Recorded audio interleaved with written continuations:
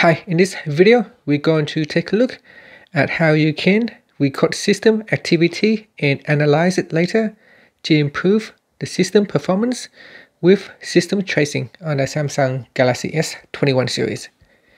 Now first tap on the home key to go back to your home screen, then swipe down at the top and tap on the settings button. Next go down and tap on developer options and then swipe down and tap on system tracing.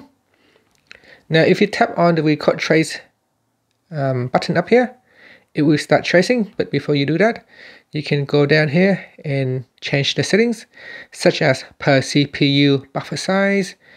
You can change to a different category of what to record, and once you have made the selection, you can tap on record trace and that will start tracing. And in here, if you want to stop tracing, you can swipe down at the top and tap on the button. So say tap to stop tracing. Once the tracing is stopped, it will start to save into a storage location. And here is a tap to share your trace. So you can tap on the share button and then share it to your drive, to Gmail, to your secure folder, or to your cloud drive. And that's it. Finally, you can tap on the home key to go back to your home screen. Thank you for watching this video. Please subscribe to my channel for more videos.